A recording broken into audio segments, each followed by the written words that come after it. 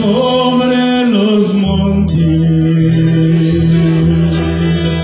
Hermosos son los pies del que anuncia la salvación y del que trae nuevas a Israel, el que dice venga Dios sobre los montes. Hermosos son los pies del que anuncia la salvación y del que trae nuevas a Israel, el que dice venga Dios. Oh aleluya, oh aleluya, aleluya. Gloria a Dios, oh aleluya, oh aleluya, aleluya, gloria a Dios. Sobre los montes, hermosos son los pies del que anuncia la salvación y del que trae nuevas a Israel, del que dice venga Dios. Oh aleluya, oh aleluya, aleluya. Oh aleluya, oh aleluya, aleluya, gloria a Dios. Sacude el polvo, aleluya.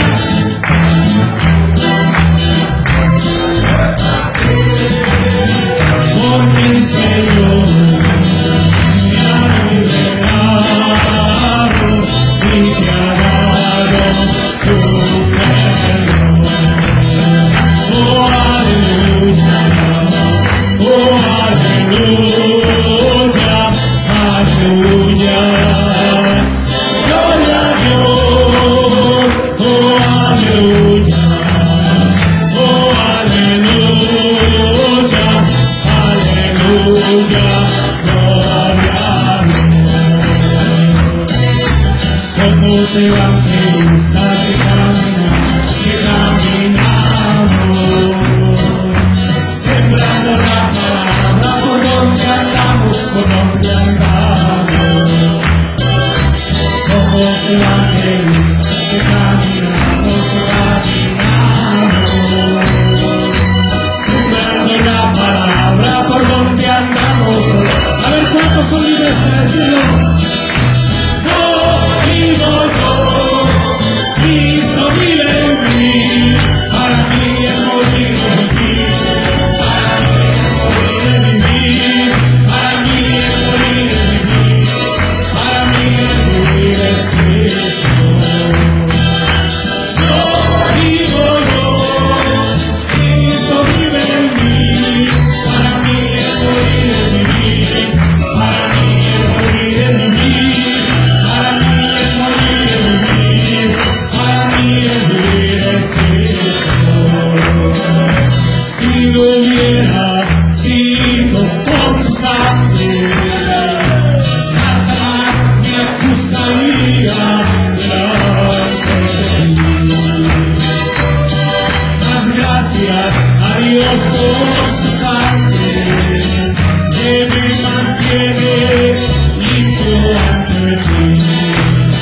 Cuando pronuncio en tu labio la sangre de Cristo, no hay poder que nos estremezca. No hay demonio que nos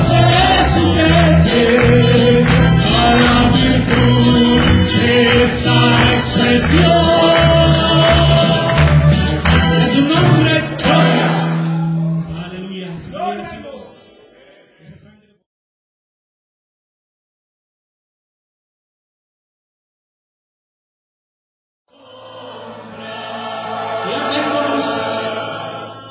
Ya tenemos luz, la luz bendita de Jesús. La Biblia dice en ese tiempo peligroso que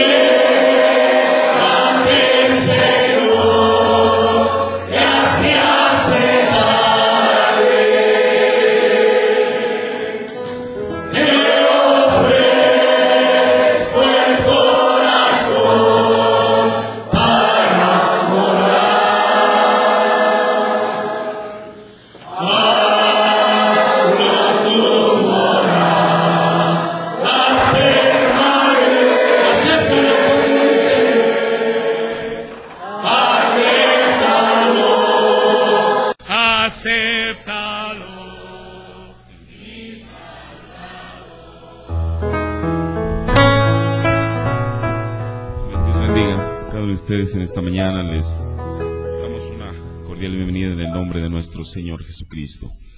En esta mañana quiero que vayan conmigo al libro de los Efesios, el capítulo 5, el verso 23. Vamos a tomar solamente un versículo de la Biblia para continuar con el tema que comenzamos la vez pasada. ¿Cuántos se acuerdan? ¿Cuánto es el tema? ¿Cuál fue el tema? Cuerpo sano en cabeza sana. Entonces creo que tienen buena memoria, ¿verdad? En esta mañana vamos a continuar con este tema y yo espero, bueno, que el Señor nos dé pues una bendición más de su palabra. Efesios 5:23. Porque el marido es la cabeza de la mujer, así como Cristo es la cabeza de la iglesia, y Él, o sea la cabeza, es el que da la salud al cuerpo. Vamos a inclinar nuestros rostros, amantísimo Dios. En el nombre de Jesucristo, Señor Jesús, abordamos tu trono de gracia y misericordia, Señor. Esperando, Dios, ser aceptos delante de ti, Señor, no por nuestros propios méritos, nuestras propias obras, Señor, porque no tenemos nada bueno que presentarte, Señor. Aún tu palabra dice que nuestras mejores justicias, obras justas, son como trapos de inmundicia delante de ti, Señor. Pero, Padre, venimos confiando plenamente y únicamente en el sacrificio de Jesús en la cruz, Señor, por cuya sangre somos limpiados, somos santificados, somos salvos, Señor. Esa es la única manera que pudiésemos comparecer delante de ti, Señor. Por eso en esta mañana te pedimos, oh Dios, que tú vengas, Señor Jesús, y a través de ese sacrificio, Señor, tú puedas enviar tu Espíritu Santo para que Él nos hable en esta mañana, Señor. Aquí hay un pueblo el cual ha sido comprado con tu sangre preciosa, Señor. Padre Celestial, y ellos no merecen algo menos que tu palabra, Señor. Por eso no estamos aquí para entretenerlos, Señor Jesús, o para perder el tiempo, Padre, sino porque, Dios, estamos viviendo en tiempos tan difíciles, Señor, que lo único a lo cual podemos ver es a tu palabra, Señor. Es la única que nos puede ayudar, Señor. Así que, Padre, en tus manos estamos, Señor, pidiendo que tú nos ayudes y nos inspires en esta mañana, tanto para hablar como para escuchar y recibir tu palabra, en el nombre de nuestro Señor Jesucristo. Amén. Tomen su lugar.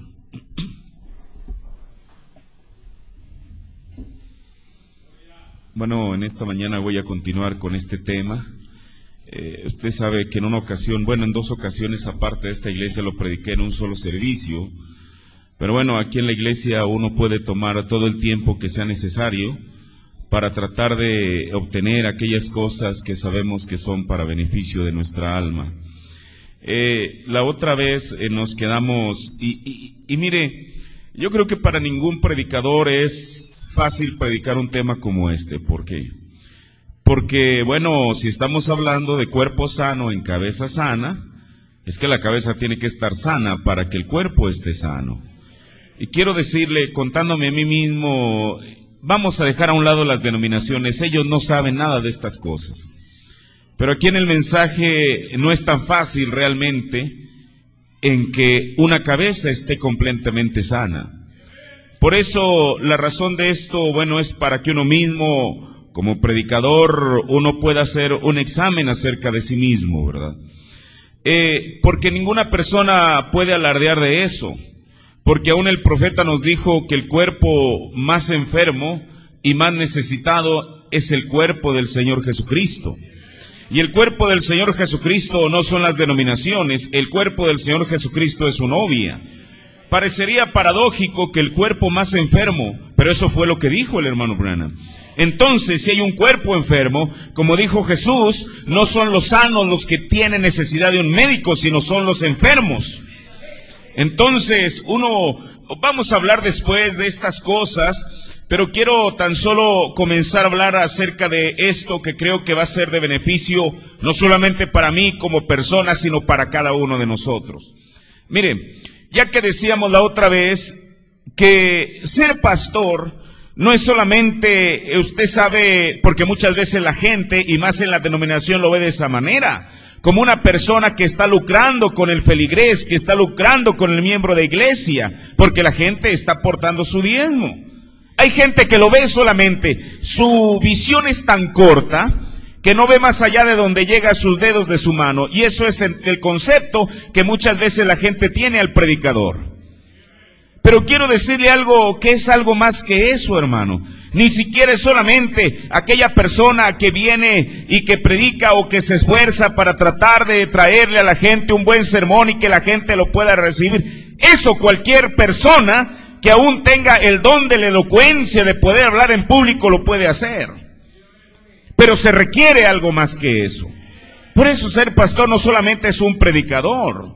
Mire, la otra vez hacía yo énfasis, y yo creo que es algo que es imperativamente necesario entre muchos de los pastores de este mensaje, incluyéndome a mí mismo. ¿Por qué? Porque el pastor debe de ser un consejero competente. No cualquier consejero, sino consejero competente. ¿Para qué? Para que pueda satisfacer las necesidades de las personas que acuden a él con sus problemas. Porque si el cuerpo de Cristo es un cuerpo enfermo y necesitado, y si el pastor no les va a satisfacer las necesidades a las cuales ellos se llegan, pues entonces que busquen otro pastor que sí les satisfaga. ¿Correcto, hermano? Ahora, alguien competente, la palabra competente quiere decir experto, apto. Ahora, usted sabe, para que alguien sea un experto en algo, eso lo tuvo que adquirir a través de una experiencia. Y la experiencia nadie puede vivir de la experiencia ajena. Tiene que tener su propia experiencia. Por eso, mire, estamos viviendo en el tiempo en el cual la gente que acude a la iglesia, aún gente que viene por primera vez a la iglesia, viene con una expectativa de ser ayudada. Por eso, cuán importante es que el cuerpo de Cristo pueda ser saneado. La gente viene harta de los chismes del mundo. Viene harta de la hipocresía del mundo, viene harta de la falsedad y el fingimiento del mundo. Y luego que venga a la iglesia y encuentre la misma cosa, eso es algo terrible, ¿no? Tiene que encontrar el lugar con la atmósfera en la cual pueda sentir que encuentra lo que su alma necesita. Ahora, muchas veces uno no puede evitar que esas tres cosas, porque en cada congregación desde luego existen tres clases de creyentes. El incrédulo nunca va a poder evitar ser incrédulo porque para eso fue traído. El manufacturado de igual manera, pero el creyente tampoco no podrá evitar ser creyente porque para eso fue traído. Porque tiene que haber una novia que sea sellada y llena con el Espíritu Santo para poder irse en el rapto. Ahora, entonces tiene que ser un consejero competente. Ya dijimos que la palabra competente es experto, apto. Y desde luego que la competencia del pastor no está fundamentada en sus propias habilidades. Porque todo lo hecho, lo fabricado por el hombre es humano y por lo tanto es falible. pero más bien tiene que estar fundamentado principalmente en la ayuda de Dios. Mire, el apóstol Pablo dijo aquí en 2 de Corintios, el capítulo 3, el verso 4, 2 de Corintios 3, 4. Y tal confianza tenemos por Cristo para con Dios. Ahora, ¿por qué vamos a tener esta confianza? No que seamos, ¿qué? Competentes. La versión antigua dice suficientes, la versión 60 dice competentes. No que seamos competentes de nosotros mismos. Por eso, cualquier ministro nunca debería de confiar en sus propias habilidades en caso de que las tuviera. Pero nuestra, dice, no que seamos competentes de nosotros mismos para pensar algo como de nosotros mismos, sino que nuestra competencia procede de Dios. Ahí está la competencia de cualquier ministro. El cual asimismo nos hizo. Ahora, el hermano Branham dijo que Dios no hace cristianos a medias. Dijo, pero puede ser que haya cristianos a medias. ¿Qué es la palabra manufacturar? La palabra manufacturar es hacer con la mano. Es algo que es producto de, usted sabe, del ingenio humano.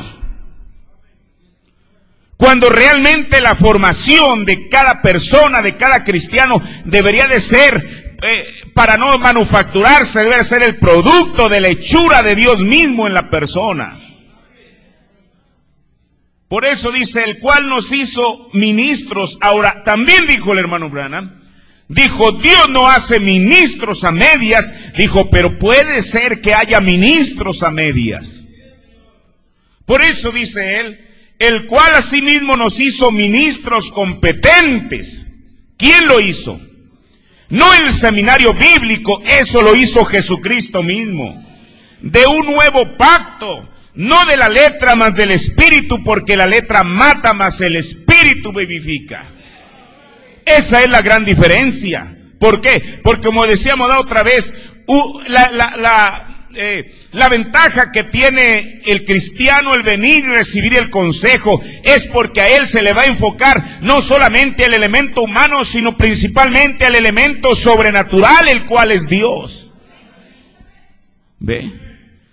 Si Jesucristo es el sanador de nuestros cuerpos, Él también es el sanador de nuestras almas. Pero como decíamos la otra vez, a veces uno olvida el círculo intermedio, el cual es el espíritu. Entonces también es el sanador de nuestros espíritus. ¿Cuántas personas no caminan por el mundo? Y usted sabe, y quizá más al rato lleguemos a eso, con sus mentes. Y ahorita vamos a hablar algo muy importante acerca de estos 5 sentidos del espíritu, y voy a enfocarme solamente a uno. Pero hay gente que no tiene sus pensamientos en orden, no sabe qué decisión tomar, no sabe hacia qué dirección ir, porque haga de cuenta que es como un rompecabezas donde cada pieza está fuera de su lugar. Por eso el único que nos puede dar la mente cabal es Jesucristo. No hay un psiquiatra que lo pueda hacer. Ellos mismos necesitan de otros psiquiatras. Como hemos dicho, a veces la gente piensa que el psiquiatra es la persona más sana mentalmente. No es cierto. El único, por eso se requiere un poder superior al poder humano. Y ese es el poder de Jesucristo.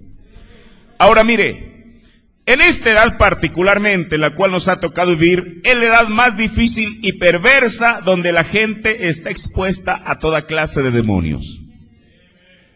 ¿Por qué? Porque la Biblia dice que están en los aires. No hay un cuarto suficientemente hermético en la cual la persona se pueda meter allí para decir, ahora sí me libro de esas cosas. No, están en los aires. Eso es lo que dijo el apóstol Pablo. Ahora, y no solo a la gente incrédula es vulnerable a estas influencias malignas, sino también los cristianos. ¿Usted dice los cristianos? Bueno, es como si usted dijera, yo porque soy cristiano nunca me voy a enfermar. El ser cristiano ya me garantiza eso. No garantiza eso. Porque estamos viviendo en este mundo donde hay tanta enfermedad y tanto germen y tanta cosa que hay. Entonces, de igual manera, es exactamente con el espíritu de la persona. Nadie puede decir que está exento o que no sea vulnerable a eso. Ahora, desde luego, Dios nos dejó muchas armas, solamente que uno tiene que conocerlas para saber cómo defenderse de eso. Mire, voy a comenzar leyéndole lo que dice el mensajero. Esto lo he leído muchas veces. En el mensaje Espíritus Seductores, dijo él, mire, tanta gente está escuchando a espíritus seductores en vez de tomar la palabra de Dios. Porque nosotros estaremos escuchando a una cosa o a otra. Y dice, espíritus, ellos están en el mundo, ellos son demonios. ¿Qué es un demonio? Es un atormentador. Y desde luego que a ninguna persona le gusta estar atormentada, pero esos espíritus vienen para eso. Hay gente que no quiere creer en la existencia del diablo, y al diablo le conviene eso. Que la gente diga que no existe Satanás, pero Satanás es tan real como que usted está sentado aquí en esta mañana. Solo que él es un espíritu. Y él no es una persona toda roja con una pata de gallo, la otra de vaca quizá, y con un tridente en su cola. Eso es lo que el diablo quiere hacer que la gente crea. ¿Ve? Dice, ellos son demonios y ellos salen a los lugares y se meten entre los hombres. Escuche. Ministros. Y se meten entre los miembros de la iglesia. Y se meten entre gente buena. Fíjese, entre gente buena, eso es lo que está diciendo el hermano Brennan. Y les hacen entrar en la desilusión. Y dicen cosas, hacen cosas, enseñan cosas y practican cosas que son contrarias a la palabra de Dios. Ahora, ¿por qué son? Son espíritus seductores. ¿Cuántas veces la gente dice, yo no quisiera hacer esto y sin embargo lo hacen? ¿Ve? Por eso, de ahí la importancia, hermano, que el consejero sea competente. Pero también aquí hay algo muy importante, es que el consejero debe de tener una perspectiva sana, saludable de la vida. ¿Por qué? Mire, ¿qué quiere decir esto? Que si él va a aconsejar, no debe de mezclar sus sentimientos personales con el trato y la ayuda hacia la gente. Le voy a poner un ejemplo. Y no estoy hablando de mi persona. Por ejemplo, si un pastor, en cualquier lugar que él esté, se da cuenta que alguien lo critica o habla mal a sus espaldas, lo cual yo creo que ni yo mismo estoy exento de eso, ¿verdad? Porque uno de una u otra manera es el blanco. Con todo y eso, no debe influir en él para darle una ayuda de calidad a esa misma persona. Quiero decirle que esto no es fácil. ¿Ve? Pero por eso, la persona, en este caso el pastor, donde quiera que esté y quien quiera que sea, debe de tener una perspectiva saludable. De tal que no diga, bueno, fulano me dijo esto, me hizo esto. Si tiene un problema, él que se las arregla. Al fin que yo creo que si dijo eso es porque no necesita de la ayuda de un pastor. Eso sería un pobre ejemplo de un ministro. Por eso se requiere tener una perspectiva sana, saludable de la vida. Otro aspecto es la madurez con la que debe de tratar o solucionar cada problema que surge. Se requiere madurez. Ya que, mire, el pastor, a diferencia de cualquier otro ministro, ¿verdad?, tiene un contacto personal íntimo con el pueblo. El hermano Branham dijo que el evangelista viene, da su mensaje y se va. El maestro solamente enseña. El apóstol está en los campos misioneros. ¿Ve? Ahora, y ahorita voy a ver algunas de sus funciones, quizá no las terminen esta mañana, pero quiero verlas con detenimiento. Y yo espero que esto nos ayude en esta mañana. Mire, dentro de las funciones de cualquier consejero, en este caso del pastor, está ayudar al tentado. Escuche, esto es muy importante. Renovar espiritualmente al derrotado. Asegurar al penitente su perdón. Confortar al preocupado. Dirigir al perplejo, y dar valor al enfermo, al afligido, etcétera, etcétera, etcétera. Solamente son algunas de estas cosas. Ahora, quiero comenzar con lo primero, que es ayudar al tentado. Yo quiero que levante la mano aquel que nunca ha sido tentado. Y si alguien me dice que no, bueno, eso muestra algo, ¿verdad? ¿Ustedes se acuerdan que hace 10 años hablamos sobre un tema que le llamamos tentación? ¿Se acuerdan? Los que estaban aquí hace como 10 años. Y en aquel entonces decíamos algo que voy a repetir en esta mañana. El borracho no es tentado a beber, es parte de su naturaleza. El fumador no es tentado a fumar, es parte de su naturaleza.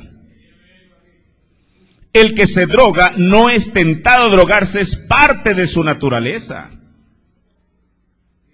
¿Quién es aquel que es tentado? El cristiano. ¿Por qué? Porque está comenzando a ver o ha habido un cambio en su naturaleza. Y entonces el enemigo quiere. ¿Qué quiere decir la palabra tentación? Mire, por ahí tengo mis notas todavía. Es algo que induce o que quiere inducir a la persona al mal. Ahora, pero si una de las funciones del pastor consejero es ayudar al tentado, ¿cómo lo puede hacer? Bueno, poniéndose en el lugar de la persona. Esa es la actitud que tiene Cristo. Mire, vamos a ir a la Biblia, al libro de Hebreos. El capítulo 2, el verso 18.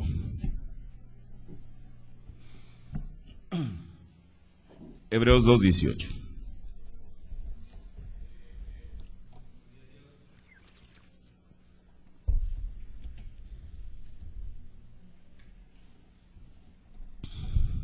Mire lo que está diciendo el apóstol Pablo. Porque en cuanto él mismo, ¿quién es ese él mismo? Jesucristo.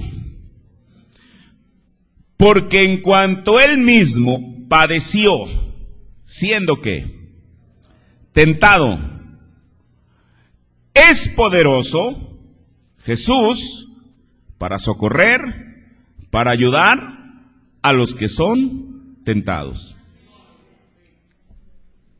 Ahora, si Jesús mismo fue tentado, y usted sabe, bueno, todos nos remitimos a Mateo el capítulo 4, ¿verdad? Que ahí dice la Biblia que el diablo tentó a Jesús, pero no fue la única vez. Dice la Biblia, en Lucas, el capítulo 4 también, cuando está hablando de ese mismo evento, dice que Satanás se fue de él por un tiempo. ¿Correcto? Eso es lo que dice la Biblia. No se fue de Jesús para siempre. Por eso, ¿cómo se le puede ayudar al tentado? Bueno, pues aconsejándole precisamente con la palabra de Dios. que Dios le ha dado un escudo. Ahora, el profeta dijo, usted no puede evitar que las aves vuelen sobre su cabeza, pero sí puede evitar que hagan nido allí. ¿Qué son las aves? Son pensamientos que llegan a la mente de la persona. Y quizá llegue primero como un pensamiento, y si la persona lo anida, después se convierte en una obsesión, y después ya es parte de la persona. Mire, el hermano Branham, vamos a ir al libro de Santiago. El hermano Branham llamó a esto en las edades de la iglesia el curso del pecado, así lo llamó en las edades de la iglesia. Y en Santiago 1:12 dice,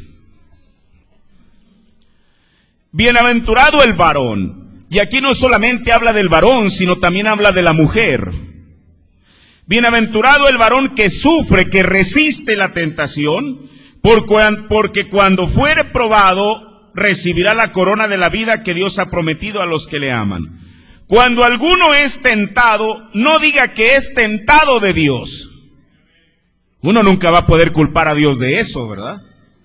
Porque Dios no puede ser tentado de los malos, ni Él tienta a alguno, sino que cada uno es tentado, y aquí está, cuando de su propia concupiscencia. ¿Qué es concupiscencia? Es un deseo carnal. Por eso, el diablo no va a tentar a todas las personas de la misma manera. Porque desde que nacemos, Él nos está observando. Y Él ve las inclinaciones que cada persona tiene. Y Él no es un tonto. Él sabe cuál es el punto débil de cada persona. Y es ahí donde lo va a atacar. Ahorita vamos a ver, el hermano Branham dijo que Jesús mismo tenía un punto débil. Y ahora, mire, cuando uno escucha muchas cosas, si uno no está identificado con el mensaje, lo van a escandalizar, pero Él siempre nos llevó a la Escritura. A mí me gusta eso del mensaje. Sino que cada uno es tentado cuando de su propia concupiscencia es atraído. No a todas las gentes les atrae la misma cosa. Y cebado. ¿Qué es la palabra cebado? Cebar quiere decir fomentar un afecto o pasión. ¿Qué es fomentar? Es alimentar. Si una persona en el mundo le gustaba fumar, ese va a ser el primer dardo que el diablo le va a lanzar. Si le gustaban las mujeres, si le gustaba tomar cualquier cosa, es ahí donde el diablo va a tener su rifle apuntado con aquellos hilos cruzados. Ahí es. Lo hizo con Jesús. Ahora,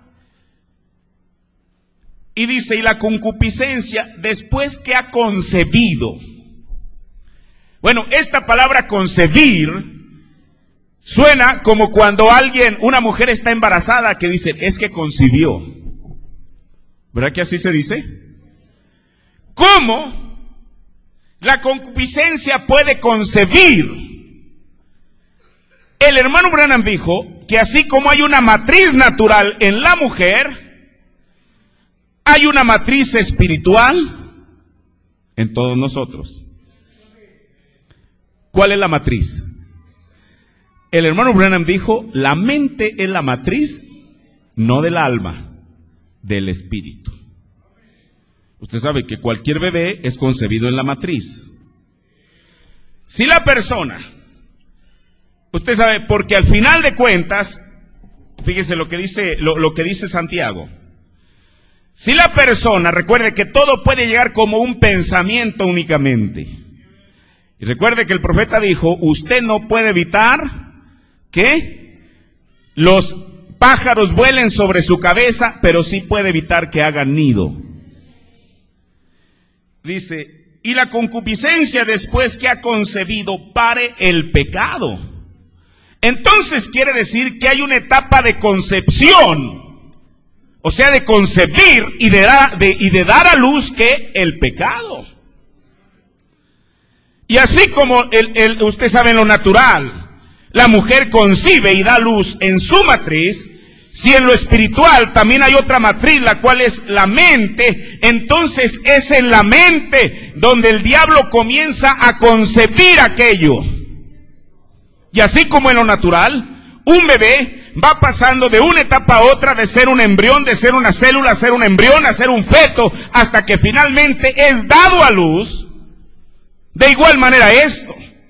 La persona lo deja crecer en su mente y aquello va creciendo y va creciendo y va creciendo. Hasta que al final, como dijo Santiago, ¿qué es lo que pare? ¿Qué es lo que da luz? El pecado. Ahora hay una gran diferencia entre lo que es la tentación y pecado.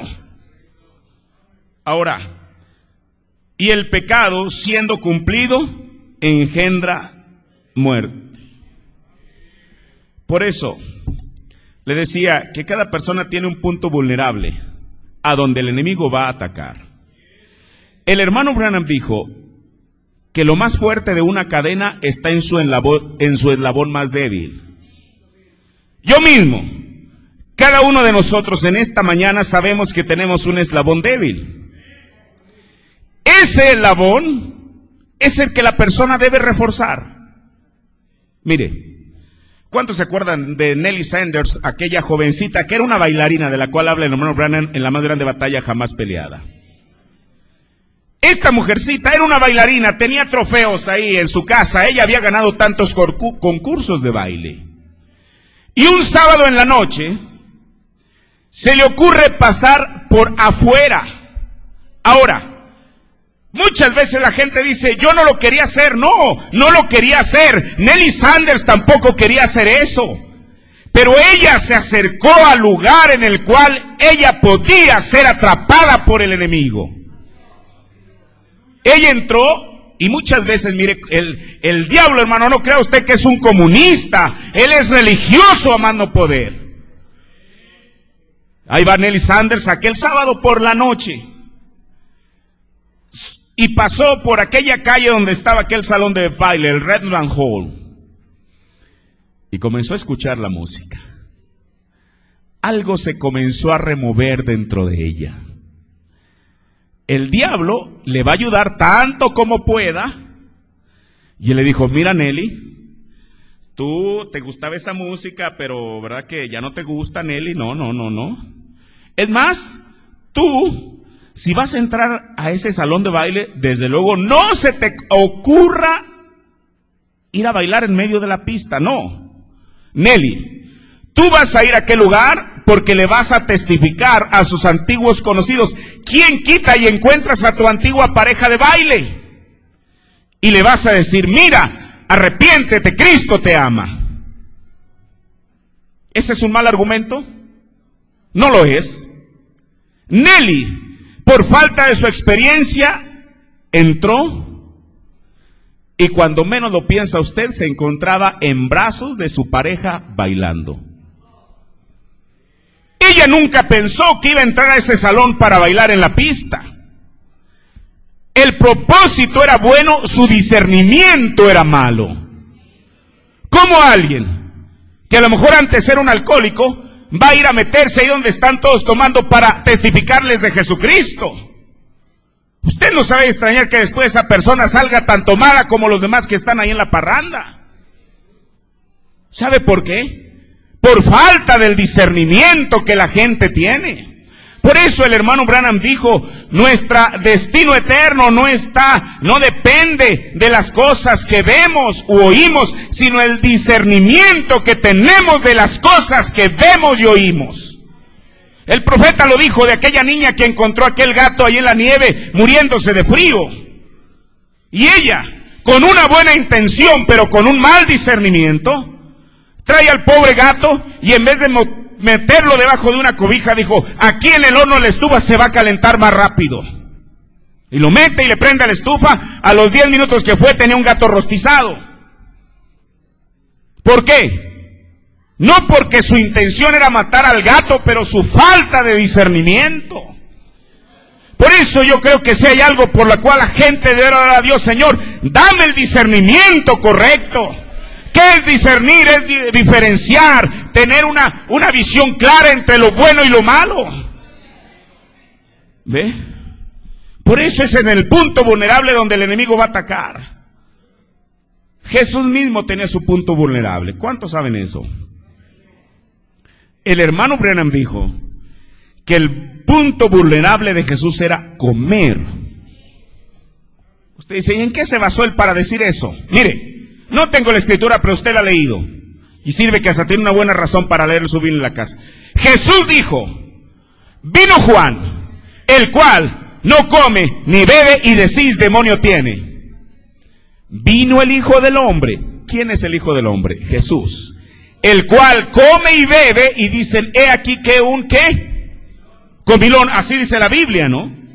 Por eso, el diablo no es un tonto. Él antes de ofrecerle los reinos del mundo, piense, si Jesús, su eslabón débil era comer, lo encontramos en Mateo capítulo 4, no con un ayuno de un día para otro, con un ayuno de 40 días. Piense cómo había estar Jesús en su cuerpo físico.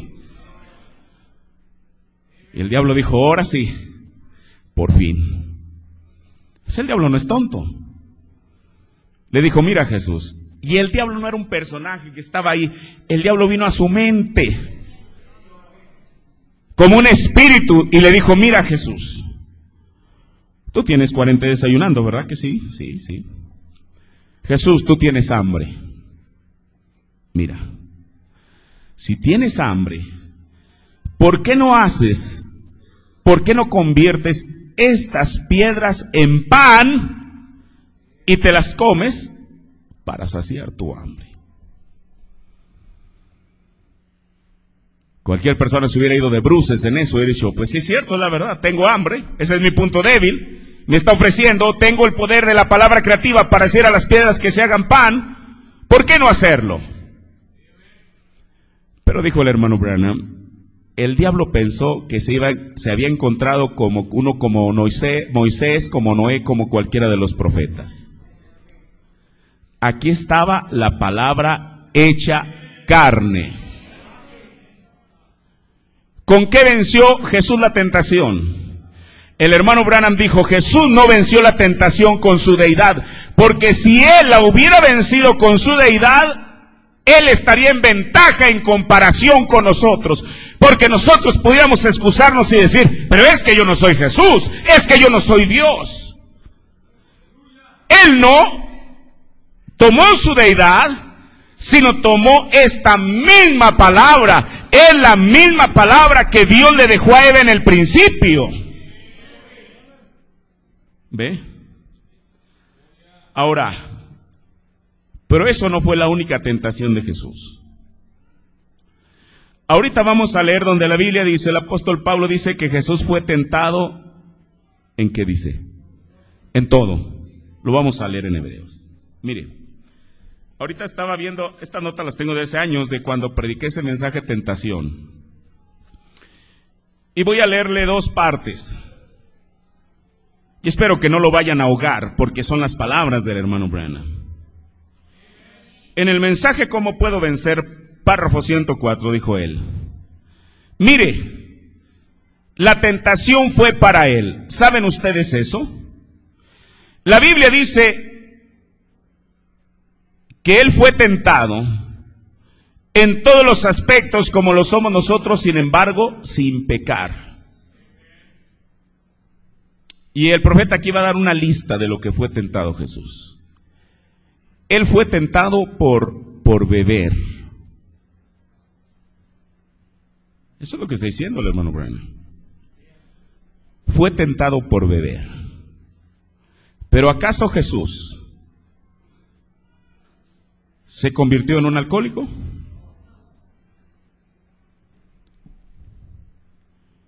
Él fue tentado por mujeres. Pero ¿acaso Jesús fue un mujeriego? Eso es lo que el diablo está tratando de decir en el Código Da Vinci. Dice, él fue tentado por todo lo que él pudiera ser tentado. Él fue tentado por todo lo que nosotros somos. Él era un hombre y sin embargo uno no podía poner una mancha sobre él. Sí, Señor. En el mensaje La deidad de Jesucristo, en el párrafo 60, dice él: ¿cómo es que fue la sangre de Dios? Dios no tiene sangre. ¿Cómo pudiera ser? Por cuanto era la sangre creativa de Dios que Él creó a fin de redimirnos, y vino y vivió en el mismo cuerpo que Él creó. Por lo tanto, Él no podía. Dios tuvo que sufrir tentación. Él no podía sufrir tentación. Él tuvo que sufrir tentación. Fíjese lo que él dijo.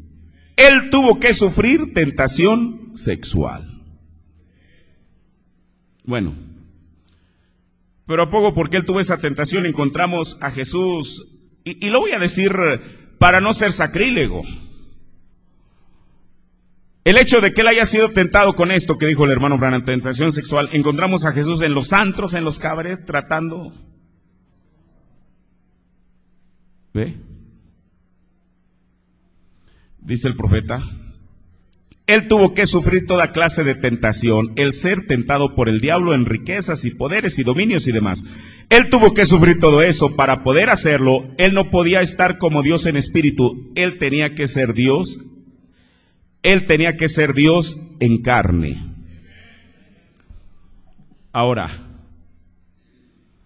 pero aunque él fue tentado en todo, dice la Biblia que él no cedió a la tentación. Mire, en Hebreos el capítulo 4, el verso 15.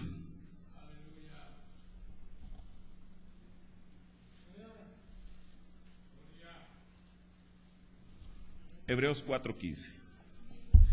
Porque no tenemos un pontífice que no se pueda compadecer de nuestras flaquezas, mas tentado en todo,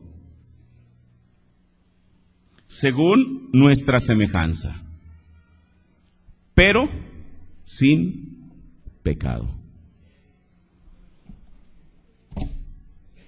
No importa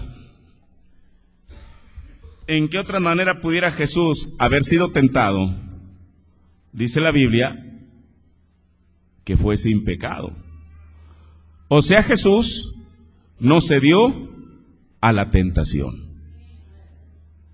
Ahora, otra de las cosas que es parte de la consejería es también el pastor debe de renovar espiritualmente al derrotado. Muchas veces, ¿cuántos de ustedes, a lo mejor hasta yo mismo, sentimos que ya agotamos todas nuestras fuerzas? Y a veces el cristiano se encuentra tirado en el camino sin deseos de continuar.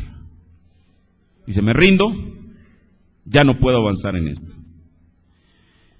Y lo primero que hace es que pierde su visión y su motivo.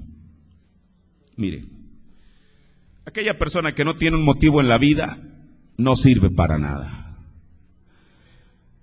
Yo no sé cuántos han oído ustedes acerca de Víctor Frankl. Él fue un sobreviviente judío de los campos de concentración, de los hornos crematorios y esas cosas. Y él narra de sus experiencias. Piense lo que fue el holocausto para un judío. Piense lo que fue para él el haber vivido esas cosas. No como hoy en día que uno las puede ver en un como documental, en fotografía. No, a él le tocó ser parte de eso. Millones de semejantes a él, judíos, perecieron en ese holocausto. Muchos de aquellos que estaban en aquellos galerones, que los tenían peor que animales, estaban allí. ¿Qué fue lo que le hizo a Víctor Frankl? Bueno, yo sé que fue la mano de Dios, desde luego, pero ¿qué fue lo que le hizo a él el sobrevivir a eso?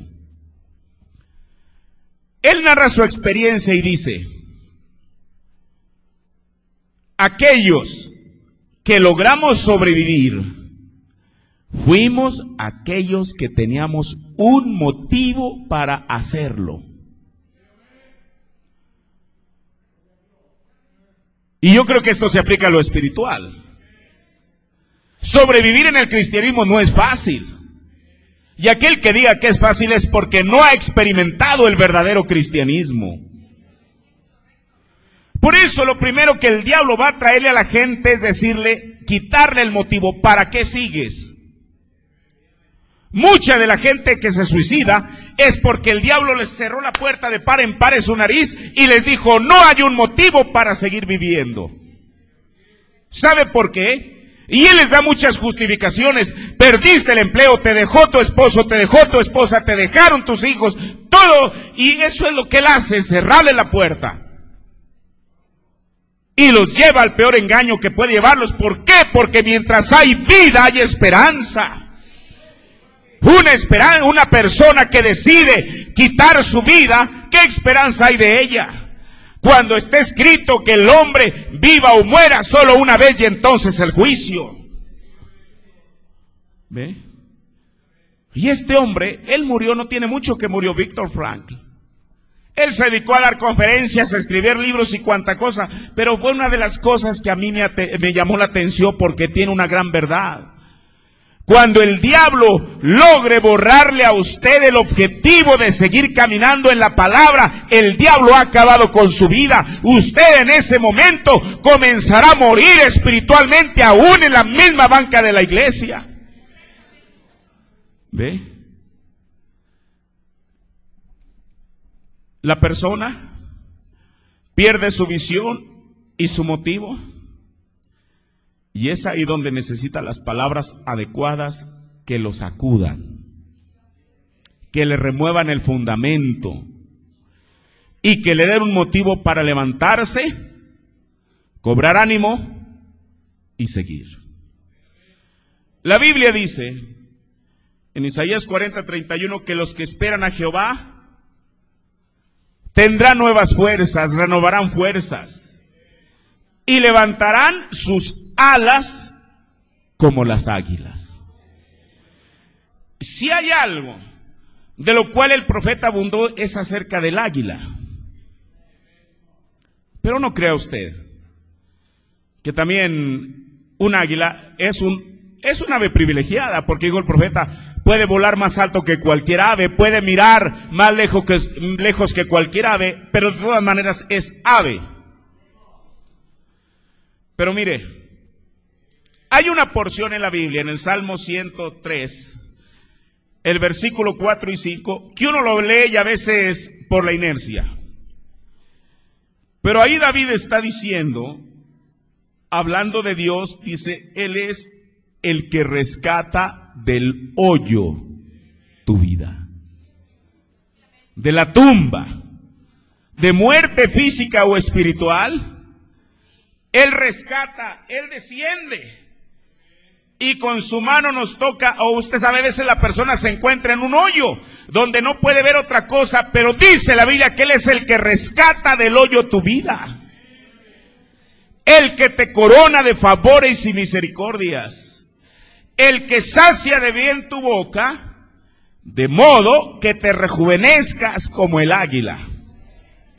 Si yo le preguntara en esta mañana, ¿qué persona quiere rejuvenecerse como el águila? Seguramente todos diríamos, yo quiero hacerlo. Pero rejuvenecerse no es fácil. Mire, el águila es el ave que posee mayor longevidad de las especies, es la que vive más. Llega a vivir hasta 70 años, piense. Un águila puede vivir casi la misma edad que nosotros, porque la Biblia dice que Dios nos dio 70 años y a los más robustos 80. Un águila. Pero para llegar a esa edad, si esa águila quiere llegar a esos 70 años de vida que Dios le ha asignado, a los 40, un poquito más después de su edad media, tiene que tomar una seria decisión. Por eso cuando la Biblia dice, de modo que te rejuvenezcas como el águila, uno lo puede ver escrito en la Biblia y dice, oh Señor, yo me quiero rejuvenecer, me quiero renovar. Pero para que el águila pueda ser renovada, tiene que pagar un precio. Mire, a los 40 años, sus uñas del águila, que en una ocasión fueron curvas y flexibles, ya no consiguen agarrar la presa de la que se alimenta. A los 40. Su pico alargado y puntiagudo también se curvea. Sabe que al hacer el pico así, al tener curveado de esta manera, por mucho que lo abra, ¿con qué va a atrapar la presa?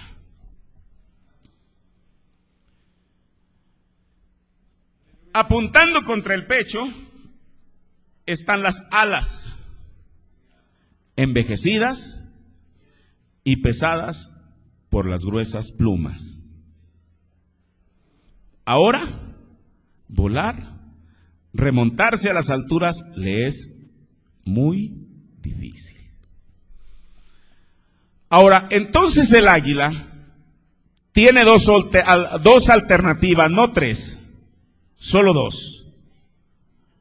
Una de ellas es dejarse caer y decir, no me resta algo más que la muerte.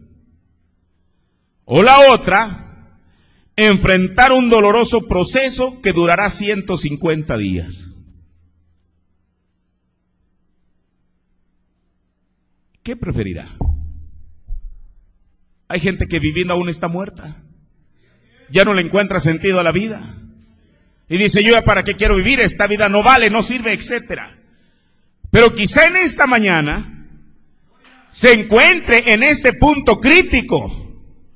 O usted tiene dos alternativas, o morir o enfrentar un proceso doloroso de cambio. Ese proceso doloroso va a durar en el águila 150 días. ¿Y qué va a hacer en esos 150 días? En esos 5 meses. Ese proceso consiste en volar hacia lo alto de una montaña y refugiarse en un nido próximo a una pared, donde no necesite volar. Entonces, apenas se encuentra ese lugar, el águila comienza a golpear su pico contra la pared. ¿Piensa usted que es fácil para un águila al hacer eso?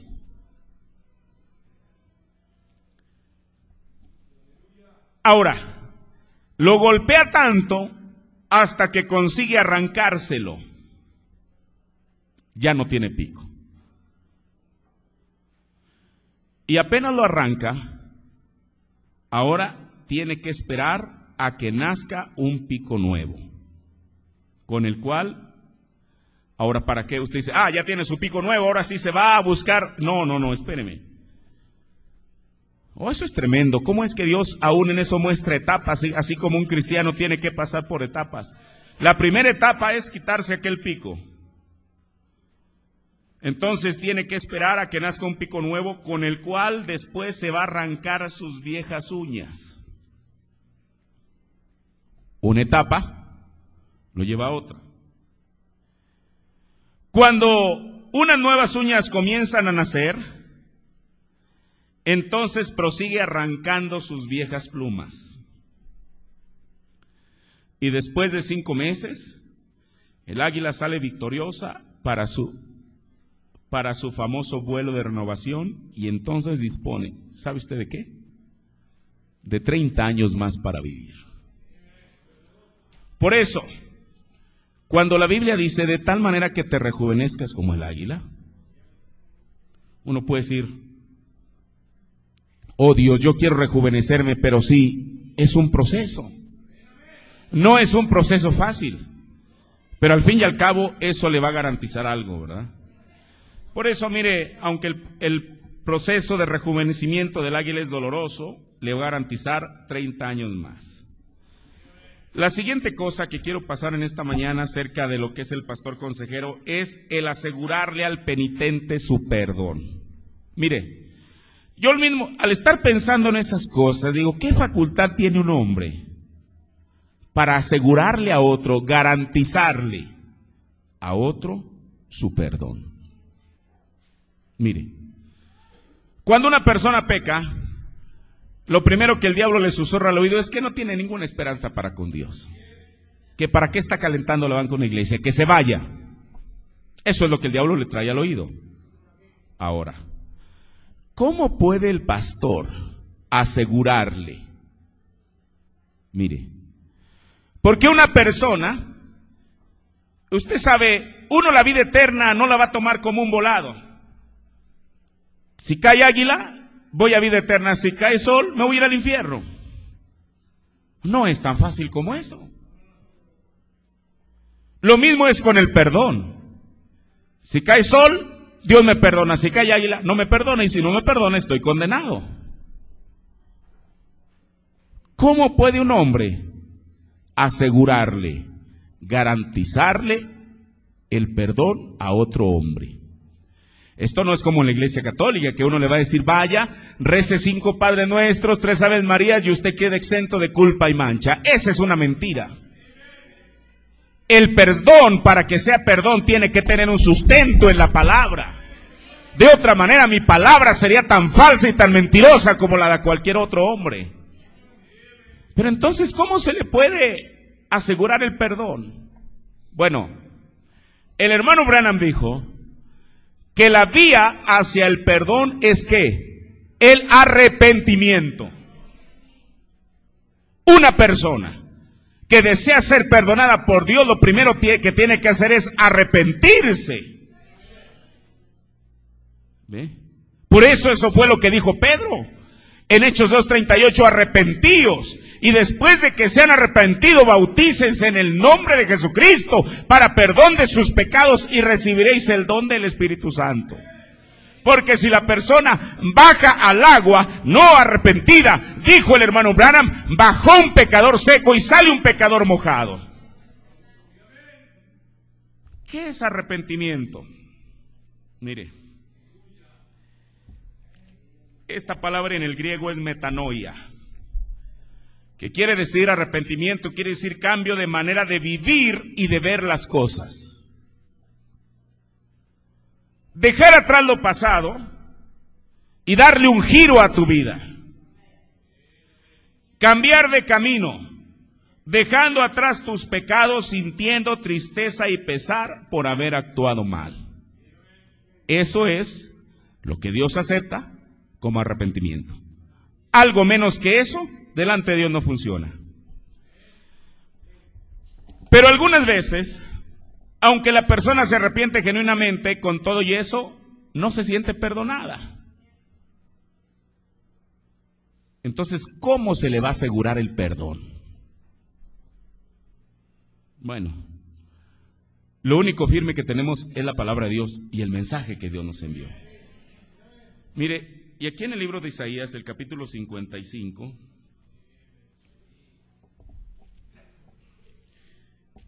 el verso 6. Isaías 55, 6.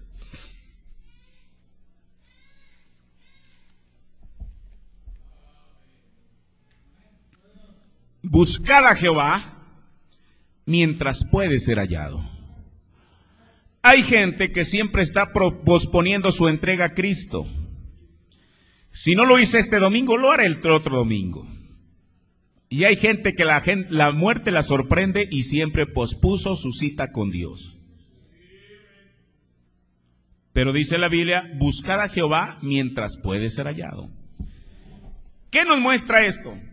Que va a llegar un momento en que Jehová ya no va a poder ser hallado. Hoy en día es hallado porque ese Jehová, ese Jesucristo, está sobre el trono de gracia y misericordia. Y no importa quién sea la persona. Aún como dijo el profeta, aún si sus pecados son tan negros que ni siquiera el diablo en el mismo infierno la quisiera, con todo y eso, la sangre de Cristo tiene poder para perdonarla. Pero buscar a Jehová mientras puede ser hallado.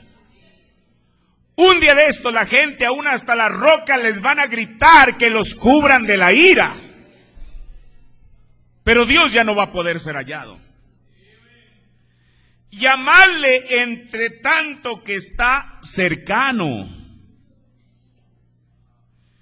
Y luego dice el verso 7, deje el impío su camino y el hombre inicuo sus pensamientos, y vuélvase a Jehová, el cual tendrá de él misericordia. Mire qué garantía, no dice quizá, si Dios considera, pone una balanza, sus obras buenas y sus obras malas, y si sus obras malas pesan más que sus obras buenas, que se olvide del perdón. La Biblia no está diciendo eso, ni está diciendo y vuelvas a Jehová, quizá tenga misericordia, pero la Biblia está garantizando y dice, y vuélvase Jehová, el cual tendrá de él misericordia. Al Dios nuestro, el cual será amplio en perdonar. O sea, Dios no es mezquino en el perdón. ¿Es correcto eso, hermano? Mire, apenas el jueves hablábamos con unas personas nuevas ahí, familiares de nuestro hermano Mario, y yo les decía, citando la Biblia declara que no hay ni siquiera un justo. No hay ni uno solo. Pero si no hay ni uno solo, esa es la razón que Él nos justificó gratuitamente. Que es gratis de tal manera que cualquier persona, desde el más rico hasta el más pobre, pueda tener acceso a la misericordia de Dios. Por eso dice, y al Dios nuestro, el cual será amplio en perdonar. Ahora, ¿qué es lo que dice el profeta? En un mensaje que se llama El ejecutar sus maravillas. Esto ya lo he citado, pero quiero leerlo otra vez porque me parece apropiado en esta mañana. Dice, en una ocasión yo había terminado de predicar muy adentro de las montañas de Kentucky, donde nací, y mientras salía por la puerta de la iglesia, había un hombre de pie allí, el cual era un trampero, del otro lado de las lomas, una gran masticada de tabaco en su boca, que cuanto él me había conocido el día anterior, y yo estaba en la cacería de ardillas, y él estaba allí sobre un tronco platicando. Y estaba hablando acerca de un niño que había sido sanado la noche anterior, el cual tenía espasmos, parálisis. Y ellos no sabían que yo estaba en los bosques. Y este gran individuo, con el sombrero hecho de corteza de ramas, supongo que no hay una persona aquí que alguna vez haya visto un sombrero hecho de corteza de ramas. Toman la corteza del nogal americano y lo descaman y hacen un sombrero de eso, lo entrelazan.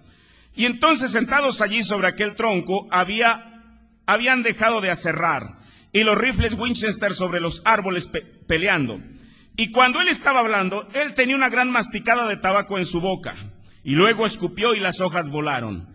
Él dijo, yo vi a ese muchacho parar de estremecerse, y yo los oía acalorándose mucho en la plática. Pensé, más vale que yo mismo me dé a conocer. Yo no quería ser un desconocido subiendo por aquellos matorrales, y les dije, buenos días, caballeros. Aquel grupo de hombres ásperos, quienes le matarían a uno inmediatamente, saltaron sobre sus pies, y este gran personaje, con ese cuello largo y su nuez sobresaliendo, me miró, sus ojos desorbitados, se quitó de un tirón aquel sombrero y se tragó aquella masticada de tabaco y dijo, buenos días, pastor. Oh, dice el profeta, si Cristo es presentado en la manera apropiada, el mundo respetará eso. Él dijo, yo daría cualquier cosa, pastor, si solo pudiese creer que Dios me perdonaría mis pecados. Más bien, me salté un párrafo, dice, si Cristo es presentado en la manera apropiada, el mundo respetará eso. Si hay algo de respeto en ellos, desde luego que lo es, si es traído en el aspecto de la luz divina. Aquella noche, cuando nos fuimos de la iglesia, él tenía una lámpara en su mano y él dijo, yo daría cualquier cosa, pastor, si solo pudiese creer que Dios me perdonaría mis pecados. Él dijo, yo he matado a 2 o 3 hombres y sé que yo soy un pecador culpable, pero cuando vi aquellas cosas suceder en aquella iglesita, me doy cuenta que hay un Dios vivo, un Dios verdadero y vivo. Le dije,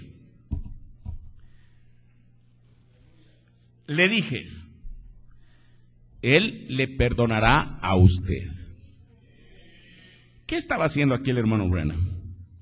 Le estaba garantizando el perdón a una persona que pensaba que no podía ser perdonada.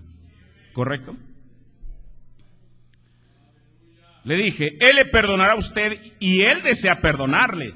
Y la mismísima hambre en su corazón significa que Él está obrando en su alma. Él dijo, si yo solamente pudiera sentirlo. ¿Qué quería sentir? El perdón. Si yo solamente pudiera sentirlo, le dije, usted lo sentirá. Él dijo, cuando lo sienta, lo creeré. Le dije, créalo y luego usted lo sentirá. Mire qué tremendo, ¿no? Él dijo, desearía que supiera cómo hacerlo. Le pregunté, ¿dónde vive usted? Él me contestó, al otro lado de la montaña, como a 2 millas. ¿Cómo llega usted allá? Allá pasando las lomas y a través de los senderos. Le dije, está muy oscuro. Él dijo, pero tengo una linterna.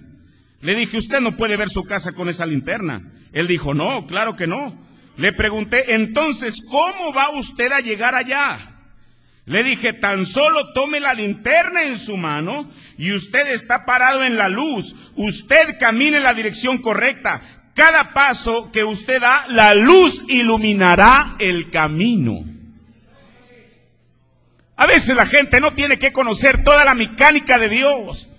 Si alguien quiere ser perdonado, primeramente tiene que creerlo y entonces podrá sentir la paz del perdón en su corazón. Eso es garantizarle el perdón a la gente, no un perdón basado en alguna teología, en alguna idea humana, un perdón basado en la palabra de Dios. Mire, en una ocasión, esto usted lo ha leído, está aquí en preguntas y respuestas. Una persona le puso una pregunta al hermano Branham en el púlpito. Estoy leyendo la página 648, pregunta 172. Le dijo, yo he vivido muchos años en pecado hasta que encontré al Señor. Por favor, hermano Branham, ven. Yo he pecado otra vez y no soy digno de venir ante usted en este lugar santo. Por favor, dígame si yo puedo ser otra vez totalmente restaurado. Ahora esta persona no estaba pidiendo una restauración a medias. ¿A quién le conviene una restauración a medias? Estaba diciendo si él podía ser totalmente restaurado. Cualquier iglesia legalista le hubiera dicho, no, vas para afuera de la iglesia, ve, revuélcate en el lodo del lodazal y no te quiero ver parado aquí en la puerta. Eso es lo que hubiera hecho cualquier predicador legalista, aún dentro del mensaje. ¿Y sabe usted lo que le contesta el hermano Branham? Su contestación a que, por favor, dígame si yo puedo ser totalmente restaurado. Él le dijo, sí. Ahora, un sí o un no, a veces para la persona no es suficiente, quiere una explicación a ello. El hermano Branham no solamente le dijo que sí, pero fíjese lo que le dice. Usted, amigo mío, no ha pecado tanto así contra Dios que no pudiera ser restaurado.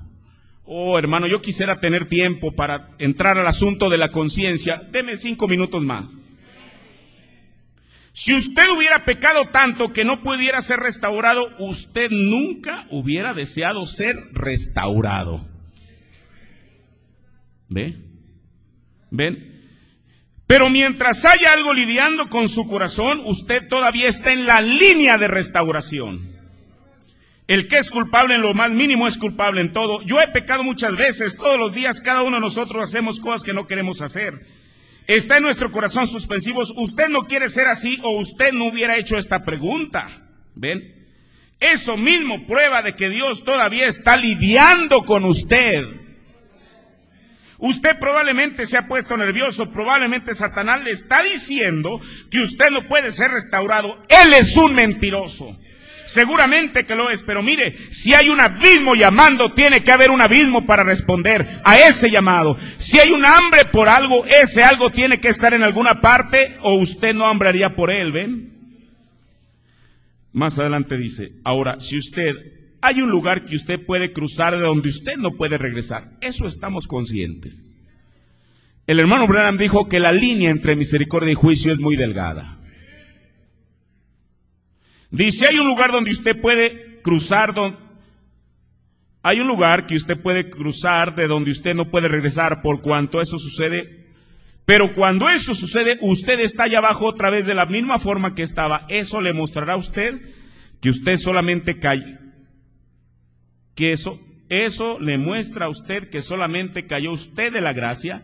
Recaer no significa estar perdido. Yo quiero que alguien me diga en dónde dice que recaer equivale a estar perdido y que me lo pruebe por la Biblia. El recaído no está perdido, él solamente está fuera del compañerismo. Israel recayó, pero ellos nunca perdieron su pacto, perdieron su gozo y sus alabanzas. David perdió el gozo de su salvación cuando él tomó a Betsabé, esposa de Urías, pero él nunca perdió su salvación. Él dijo, restáurame mi salvación. Él dijo, él nunca dijo, restáurame mi salvación. Él dijo, restáurame el gozo de mi salvación. Oh, hay tanto de este legalismo hoy en día, el no tocar, no gustar. Uno no hace las cosas por legalismo. Esa es la manera en la cual se le puede garantizar el perdón a la persona en algo que está escrito aquí en la palabra. Pero mire, no importa, pero también el hermano Branham dijo, hablando de aquella historia de aquel soldado fue cobarde en el frente y que lo iban a fusilar al siguiente día, que fue su amigo con el presidente Lincoln y le dijo, señor presidente, mire, y él le dio muchos argumentos. El otro día estaba platicando con alguien y me acuerdo de esta escritura, nunca había pensado en ella. Job dijo, ¿quién me diese dónde encontrar a Dios? ¿Verdad que así dijo? Me presentaría delante de él, pero hubo otra cosa que él dijo. Yo me henchiría mi boca de argumentos. Yo después voy a hablar de esa escritura. Como usted sabe, muchas veces cuando una persona está en una situación difícil, nuestra boca se puede llenar de argumentos para con Dios. Y quiero decirle, hasta lo anoté, dije, esto está tremendo, después voy a explicar sobre él. Argumento no es una falacia, un argumento es una prueba dada para apoyar o negar una afirmación. Cuando Job quería llenar su boca de argumentos para ir con Dios, él no quería ir, usted sabe, y contarle una mentira a Dios. Él quería llevar una prueba sólida para Dios. ¿Ve? Y sin embargo, con todos sus argumentos, Dios permitió hasta que saliera del otro lado del camino. Ahora mire, este persona llevaba argumentos, fue con el presidente, le dijo, la persona es un novato. Él no quiso echarse para atrás en el frente. Abraham Lincoln le agarra un papel quizá como este, quizá peor, y le pone perdonado, soldado fulano de tal, y dice, llévaselo, y lo firma. Aquel hombre, no importa cuánto había sido perdonado, cuando llega su amigo le dice, mira, mañana te van a fusilar, pero quiero decirte que traigo el perdón del presidente de los Estados Unidos. Aquel hombre esperaba ver una carta membretada con un sello, y usted sabe, todas esas adornos que le ponen, pero llevaba un simple papel. Cuando aquel hombre lo vio, menospreció el papel y dijo, ¿por qué te vienes a burlar de mí? Si ese fuera un perdón del presidente, vendría en una carta membretada, no en un simple papel. Hoy en día, no requerimos un libro de teología que nos garantice el perdón. Esta Biblia, por muy simple que le parezca a la gente, contiene el perdón de cada persona. ¿Ve? Y entonces aquel hombre rechazó el perdón. Recuerde, ¿quién le estaba garantizando el perdón? El presidente se lo había dado, pero era su amigo, aquel que le traía el perdón, y decía, tú puedes ser perdonado, aquí está la firma. ¿Y qué pasó? Aquel hombre, no importa cuánto su amigo le garantizaba el perdón, le dio la espalda al perdón y al siguiente día por la mañana lo fusilaron. Entonces el hermano Branham dice que la Corte Suprema de los Estados Unidos hizo este decreto que decía, un perdón no es perdón a menos que sea recibido como tal. No importa cuánto se le pueda garantizar el perdón a la gente, si la gente no lo recibe, no le hace ningún bien. Es como si no estuviera escrito. ¿Sabe usted por qué? Por eso no importa cuánto se le garantice a la persona, tiene que recibir ese perdón. Mire, deme 5 minutos. El hermano Branham dijo, lo acaba de decir aquí, que mientras hay algo lidiando en su corazón, la persona todavía está en la línea de restauración. Pero quiero llegar a algo muy delgado. Con eso termino. En el cuerpo físico Dios nos dio 5 sentidos. En el espíritu, Dios nos dio otros 5 sentidos: imaginación, conciencia, memoria, razonamiento y afectos. De estos 5 sentidos yo solamente quiero tomar el sentido de la conciencia. Si la persona no tiene el Espíritu Santo, tiene el sentido de la conciencia. Así como una persona natural, Dios nos dio un par de ojos, una nariz, 2 orejas, etcétera. A cualquier persona, no importa si es hijo de don fulano de tal que vive en las lomas de Chapultepec, o es hijo de la persona más pobre en la tierra, Dios le dio también esos 5 sentidos. Y uno de ellos se llama conciencia. ¿Qué es la conciencia? La conciencia es lo que hace la distinción entre lo que es moralmente bueno y lo malo, impulsando a hacerlo primero, o sea, hacerlo bueno. La conciencia nunca le va a guiar a hacer lo malo, y rehuyendo lo postrero, o sea, lo malo, aconsejando lo uno, o sea, lo bueno, y condenando lo otro. Ahora, la conciencia redarguye, o sea, acusa a la persona que ha hecho lo malo y le muestra su realidad.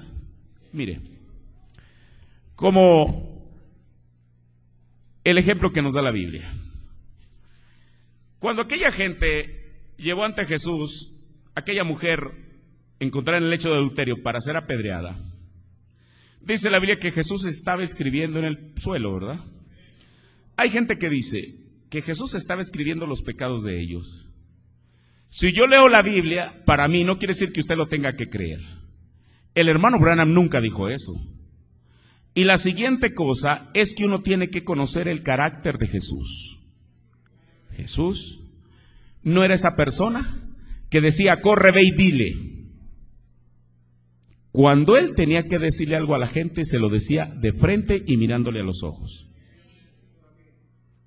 Jesús bajo el discernimiento, recuerda, ahí estaban todos, la pobre mujercita ahí en el centro y todos rodeándola. Jesús bajo el discernimiento, solamente bastaba que levantara la vista y le dijera, tú, rabino fulano de tal, le hubiera dicho todo su historial. Jesús lo tenía en la palma de su mano. A cada uno de ellos. ¿Qué hizo Jesús? Yo lo único que he encontrado, que el hermano Branham dice, escritura, dice que Jesús estuvo escribiendo en la tierra, dijo, y después con la mano lo borró. Pero la Biblia dice que ellos fueron redarguidos, eso está en San Juan 8:9, ya no voy a abrir la escritura para ahorrar tiempo. La Biblia dice que ellos fueron redarguidos no por lo que les dijo Jesús, sino por su conciencia. Y dice la Biblia, desde los más ancianos hasta los más chicos. Así dice la Biblia. Jesús no les tuvo que decir nada. Él seguía escribiendo, pero la conciencia de ellos no tenían el Espíritu Santo, pero tenían la conciencia, y esa conciencia era sensible. Cuando la conciencia le dijo, oye, fulano de tal, ¿por qué estás apuntando con un dedo a la persona cuando tienes 5 dedos, estos 3 que te están apuntando a ti? Ay, de veras, ¿verdad? No había pensado en eso. Y dijo, pues yo qué estoy haciendo aquí. Y se fue. El siguiente, lo mismo y lo mismo y lo mismo y lo mismo, hasta que cuando Jesús levantó el rostro y le dijo, oye mujer, ¿dónde están los que te acusaban? Y la mujer dijo, no están, se fueron. ¿Quién los ahuyentó? Su conciencia. Pero la conciencia no solamente redarguye, no solamente acusa, sino también condena. Mire, esta escritura sí la quiero leerla porque quizá sea menos conocida para usted. Ya estoy ahora sí terminando, hermano, perdóneme. En San Mateo, el capítulo 27, dice el verso 1, y venida la mañana, entraron en consejo todos los príncipes de los sacerdotes y los ancianos del pueblo contra Jesús para entregarle a muerte, y le llevaron atado y le entregaron a Poncio Pilato, presidente. Entonces Judas, el que le había entregado, viendo que era condenado. Era condenado. ¿Quién condenó a Judas? ¿Jesús lo condenó? Al contrario, le dijo, amigo, ¿a qué vienes? ¿Lo condenó el sumo sacerdote? No, al contrario, ellos estaban agradecidos de que les hubiera vendido a aquella persona que ellos buscaban la manera de matarlo. ¿Quién condenó a Judas? ¿El gobierno romano?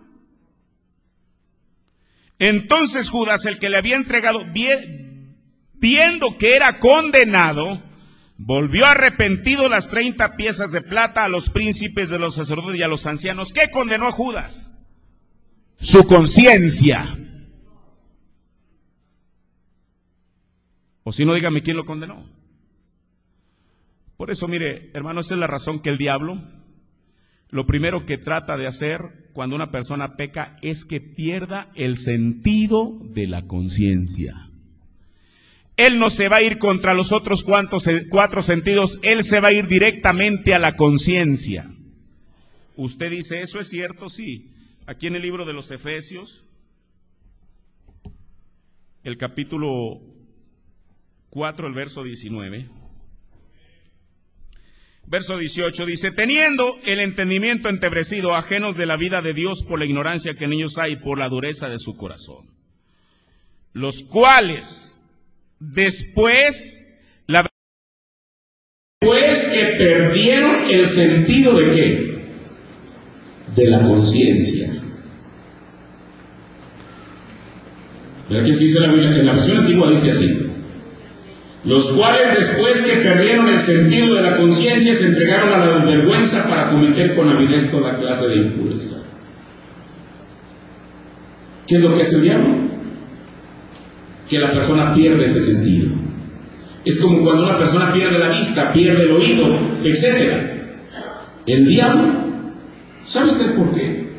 Porque si ya no tiene conciencia, entonces ya nada le redarguye, y si nada le redarguye, entonces ya no siente pesar y dolor por haber hecho lo malo, y si no siente pesar y dolor por haber hecho lo malo, menos va a buscar el perdón. Por eso, la última escritura, y es muy conocida, aquí en 1 Timoteo, el capítulo 4, aquí está hablando en 1 Timoteo 4, 5, está hablando cómo es que los días venideros unos apostatarán de la fe, escuchando espíritus de error y a doctrinas de demonios, que con hipocresía hablarán mentira, teniendo cauterizada, ¿cuál de los sentidos? La conciencia. Ahora, aquí la palabra cauterizar en el griego es cauteriazo. Que esta palabra cauteriazo quiere decir insensibilizar con hierro candente. Usted sabe que cuando un animal, para que alguien sepa que es su propiedad, lo hierra, le pone un hierro, ¿verdad? No toma unas tijeras y le comienza ahí a dibujar usted sabe la marca de su hierro, no, toma un hierro candente. A mí me tocó verlo cuando era niño, al rojo vivo, y se le pone al animal. Yo recuerdo que al pobre animal le amarraban de las 4 patas y mano Domingo inmovilizaban. Y cuando era la persona que metía el hierro, uno veía que salía humo y el olor a pelambre quemado, y aquel animal sentía el hierro y trataba de escapar, pero no podía, estaba sujeto. Yo recuerdo que lo veía y aquello se veía hasta sangrante, era una condición muy terrible. Si usted le hubiera puesto el dedo en la llaga literalmente al animal, el animal lo hubiera pateado porque le dolía. Pasado el tiempo, yo no sé, 2 meses, 3, 1 año, no sé, usted podía inclusive ir y rascarle ahí, tomar algo y restregarle en el lugar donde le ponían el hierro, y el animal ya no lo sentía. ¿Por qué? Porque estaba cauterizado. Eso es lo que el diablo quiere hacer. Cauterizar la conciencia de la persona, ese de los 5 sentidos que Dios le dio, para hacerlo insensible. Con razón el hermano Branham dijo varias veces, pellizquense ¿qué? Pellizquense la conciencia. Por eso, hermano, ¿para qué pellizcarla? Para que uno pueda sentir la sensación, aunque me duele, un pellizco a nadie le es agradable. Pero si la persona se pellizca la conciencia y aquello le duele, si le duele todavía es una buena evidencia que aquella conciencia está todavía sensible, no que ha sido cauterizada. Por eso, mientras la conciencia le redarguya a la persona, esa es una buena señal que puede ir y pedir perdón, pero no solamente pedirlo, sino recibirlo. Vamos a ponernos de pie. Bendito Señor, Padre, en esta tarde te damos gracias, Señor, por esta oportunidad que tú nos has dado de poder escuchar tu palabra, Señor. Padre, y estas palabras son de vida, son espíritu y son vida, Señor. Permite que ellas, Señor Jesús, taladren, Señor Jesús, lo más profundo de nuestro corazón, Señor. Padre, pero que también puedan llegar a nuestra conciencia, Señor. Porque la conciencia es la antesala al corazón, Señor Jesús. Padre, porque si esa antesala está cerrada, lo demás no podrá llegar al corazón, Señor. Padre, te rogamos, Dios, que nuestra conciencia pueda estar sensible, Señor. Y que, Padre, somos personas, somos humanos viviendo en este mundo tan perverso, Señor, tan lleno de toda clase de espíritus y demonios, Señor. Pero aun cuando pequemos delante de ti, y no por hacerlo premeditadamente, Señor Jesús, Padre, sino que aun cuando lo hagamos, Señor, nuestra conciencia nos esté reprendiendo y que no nos deje estar en paz hasta poder, Señor, ir ante ti, oh Dios, y buscar el perdón para nuestras almas, Señor Jesús. Yo te doy gracias en esta mañana por tu palabra, Señor, y te ruego que la pongas en el corazón de cada creyente, Señor, que sea de beneficio para nuestra vida, en el nombre de nuestro Señor Jesucristo. Amén. Yo les bendiga, solamente quiero decir, si alguno de ustedes tiene pensado ir a la boda de Saúl, como decimos la otra vez, si quieren acercarse con el hermano Juan, a ver si pudieran completar y llevar un autobús, es el día del sábado 20, debe ser sábado 24 de mayo, así que está prácticamente un mes, así que los hermanos que quieran ir, acérquense con ellos.